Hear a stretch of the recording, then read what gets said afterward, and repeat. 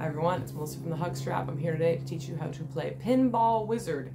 This is the last song in our August 22 The Who song challenge, and I left it last for a reason. It's because it is one of the more difficult songs to play. It is probably one of the most famous Who songs, and it also was a viewer request, which is why our Who song challenge was extended into the beginning of September. But the rhythm on this is tricky, I'm not going to lie, so it's going to take a little bit of practice to get it down. So let's get started. If you haven't already subscribed to the channel, you're going to want to do that so you don't miss any more song tutorials, and you're also going to find in the description box below this video a downloadable PDF tab so you can follow along with me. Chords will also be up in the corner, and you'll find links to all of the other songs in the Who Song Challenge. Okay, so let's get started. I'm going to make a small apology and tell you that this is not the entire intro for the song. If you listen closely, he plays about 8 chords to start. They didn't translate completely perfectly to the ukulele, and it just sounded a little funny to me, so I decided to leave it out. So if you really want to look them up, you can find them, and I will put a link to the tab that helped me kind of create this tab for the ukulele, the guitar tab that I converted it from. And you can try it out for yourself, if, see if you like it. But I decided just to make it simpler and just stick with the beginning part of the intro, which will then lead into the verse. So you're going to be making a B sus4 chord, and the way you do that is by barring the E and A strings at the 2nd fret with your index finger, and then you're going to take your ring finger to the G string, 4th fret, and your pinky to the C string, 4th fret. Now, to make your life a little bit easier in the transition, I also want you to plop down your middle finger on the 3rd fret of the C string, so that when you go from the B sus4 to the B, you just have to lift up that pinky, okay? So it's going to be like this. It's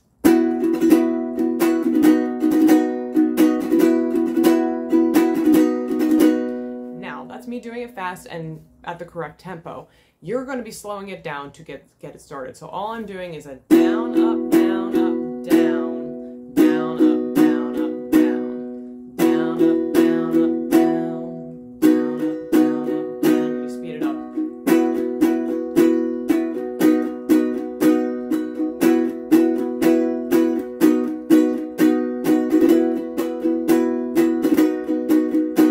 Notice that I did a little something just different to make the to get that kind of flamenco feel, right? Where I'm going a little fast with the down up down, down up down up down. So down up down.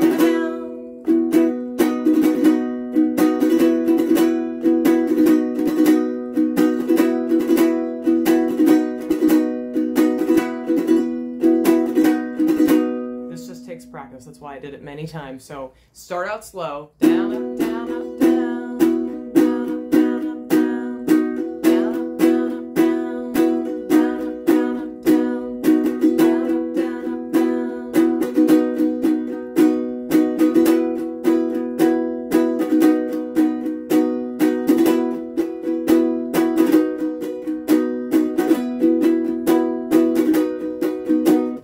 Is practice. Shake out your fingers because it gets a little bit hard after you're practicing for a while for that thumb. All right, but we're going to do that 4 times for the intro, and then you do it 1 more time to start the verse. So let's start the verse. It's going to be, ever since I was a young boy, played the silver ball. We're going to go down to an A sus4, which is going to be our middle finger on the 2nd fret of the G string and our ring finger on the 2nd fret of the C string. You're going to leave that index finger loose so that you can get to that A quickly, because it's going to be A sus4 to A. From sun right, all right, then I'm gonna go over this whole verse 1 more time just so we can get what it feels like when you play it in real time. And then you're gonna go to a G sus4. Now I would make your G chord as you usually do, putting your index finger on the C string 2nd fret, your middle finger on the A string 2nd fret, and your ring finger on the E string 3rd fret, and then I would plop your pinky down on the A string 4th fret, so that way again you can just lift up that pinky. So it would be G sus4 to G.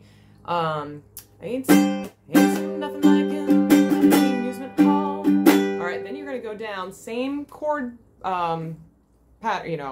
positioning that you did for the G sus4. You're just gonna move it down here, so it's an F sus4 or F sharp sus4, and you're gonna do the same thing. That down kid sure plays a mean pin. Then it gets a little trickier. All right, so what are you doing? Oh, Oop, I played it wrong. There it is.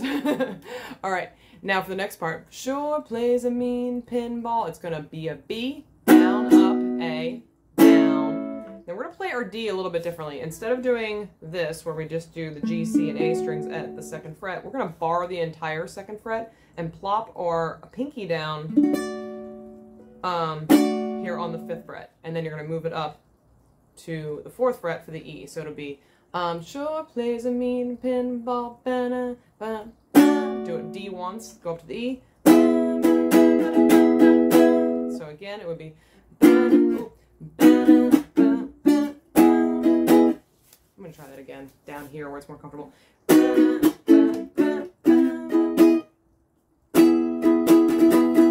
I hadn't put my pinky finger at the right place, it has to be at the 7th fret. So again, it's E, you're going down, down, down, down, down. All right, let's play that whole verse in real time together. So we start with that B sus4. Since I was a young boy, I played a silver ball. Saw down the pipe, play them all. There's nothing like him in any amusement hall. At the time I'm blind, he sure plays a mean pinball. You do the exact same thing for the 2nd verse, okay? So it's, he stands like a statue, like a parlor machine, and all the bumpers, always plays a game, plays by intuition, and the counters fall, and deaf, dumb, and blind, he sure plays a mean pinball.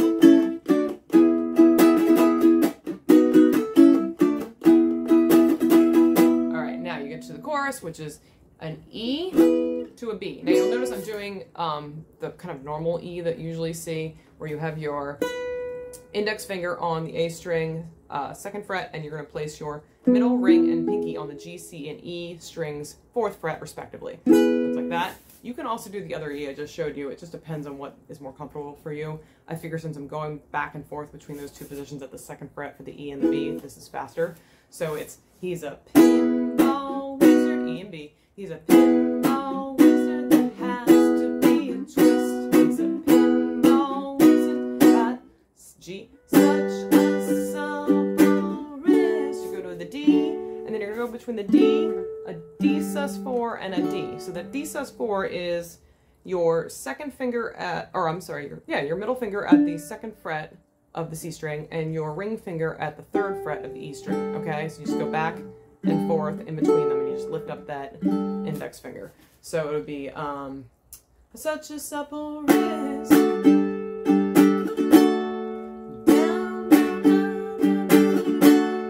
All right, so again, it's going to be down strums.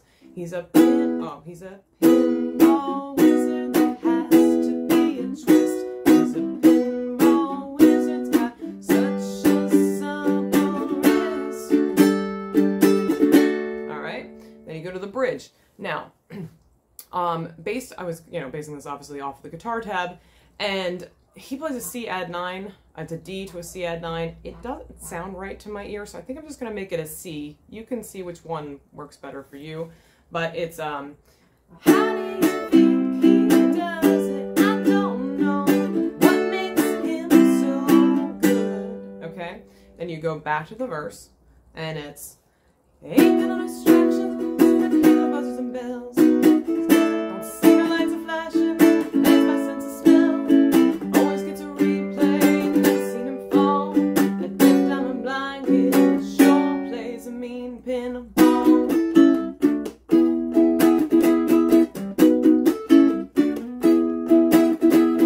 Alright, then we go back to the chorus. We're just the E and the B. I thought I was the valley table king, but I just handed my pinball crown to him. Alright, now here you're going to be going up a key. So he's going to do the same pattern that we did for the verse, but he's going to be doing it between the D sus4 and the D. So it goes like this.